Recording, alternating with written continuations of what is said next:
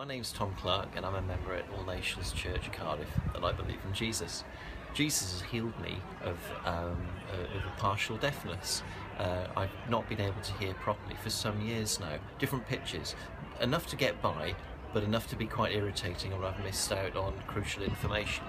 And at Bible Week 2015, I went forward for healing for my ear. I didn't receive the healing then, but I believe that God was doing a work of healing. And so today, a few days after, I went forward at church to give testimony to the fact God was healing me. And then T, who was leading the meeting, said, well, let's pray for you now. The guys got round, laid on hands, called on the name of God, called on the name of Jesus, and now I can hear, and I can hear all sorts of sounds I haven't been able to hear for years. It's amazing. So I just want to thank God, thank the Lord for my healing. He's done it for me, he can do it for you.